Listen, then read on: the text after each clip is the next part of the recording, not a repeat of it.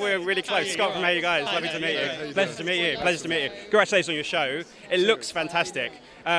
What was it specifically about this script and these characters that kind of drew you both in? Because it feels like there's a real bromance here, but a really fantastic story. Yeah, just to clarify, Nick created it. He wrote it. Yeah, I wrote it.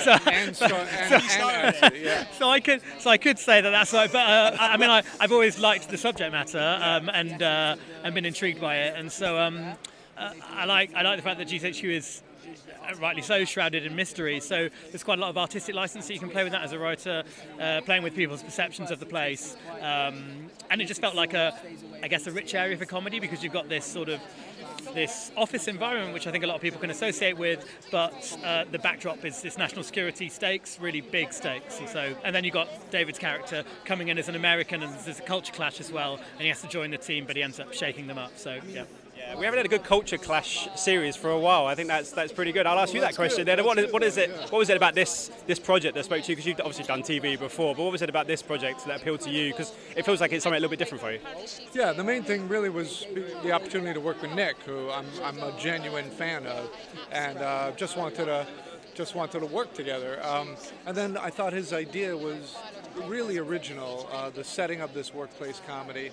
And our goal, our aspiration for this kind of a show is just outright comedy, not a comedy drama, nothing, just nothing against comedy dramas or dramedies, but we just wanted to be outright funny and trying to do combination of his great dialogue with wonderful character-driven comedy, situation comedy, and a lot of physical comedy. So I think that's what we achieved, but you guys will be the judge. Yeah. And obviously TV, since you did Friends in the 1994, TV's changed a lot. People are consuming their TV very, very differently. Are you guys that consume TV? Are you binge watchers now, or are you guys that you like to stick with it?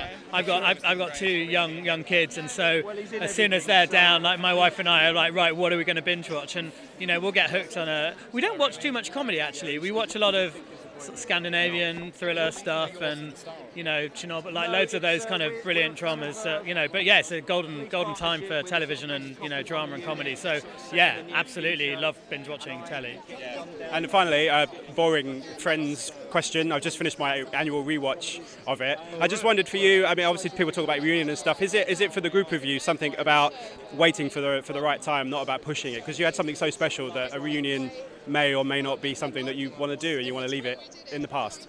No, I mean, yeah, I'm not. If the right thing came along, I think the six of us would talk about it and consider it. But so far, nothing has really spoken to us. We kind of love the way the show ended.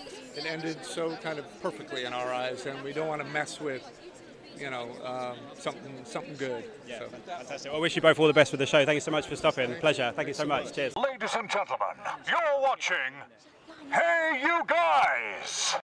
HeyUGuys, huh? HeyUGuys. Is that from the Goonies? It is indeed, yeah. Nice. Hey!